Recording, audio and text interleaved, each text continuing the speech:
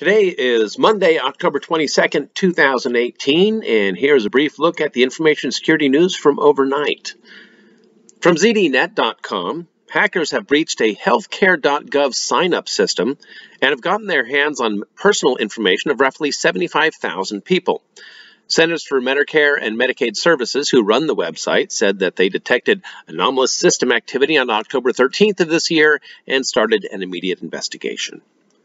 From ThreatPost.com, researchers have found that a popular Internet of Things real-time operating system, FreeRTOS, is riddled with serious vulnerabilities.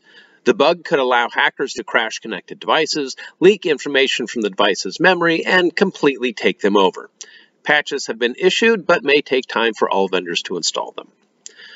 From Kaspersky Labs' SecureList.com, Kaspersky Labs said today that it detected computers infected with Dark Pulsar, a malware implant that was allegedly developed by the NSA and was dumped online in 2017 by the shadow brokers.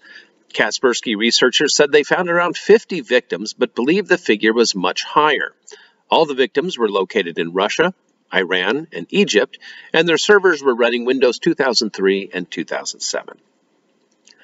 From HelpNetSecurity.com, unknown attackers have compromised the official distribution of the Vesta CP web hosting control panel solution to harvest server IPs and admin credentials.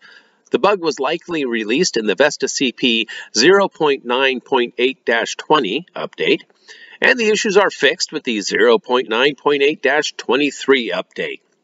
Update and change your passwords, folks.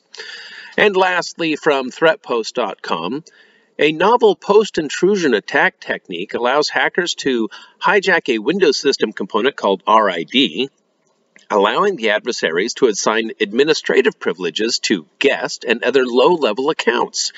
The technique is fairly simple, does not require a lot of sophistication.